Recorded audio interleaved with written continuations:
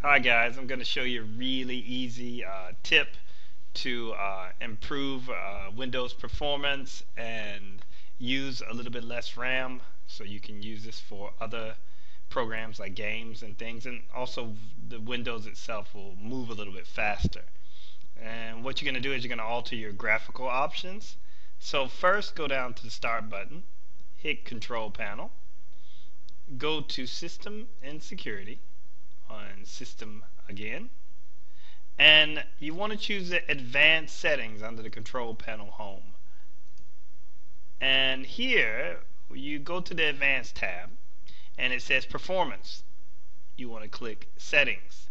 Now Windows is going to give you some options here. It's going to say Adjust for Best Appearance, so that's going to give you all the beautiful bells and whistles.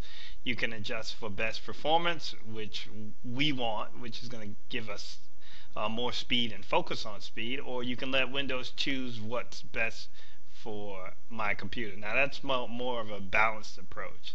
So just click Adjust for Best Performance. Now your Windows is not going to look as good as it did previously, but it will run a lot faster. Hit Apply, and it's going to take the time to reformat.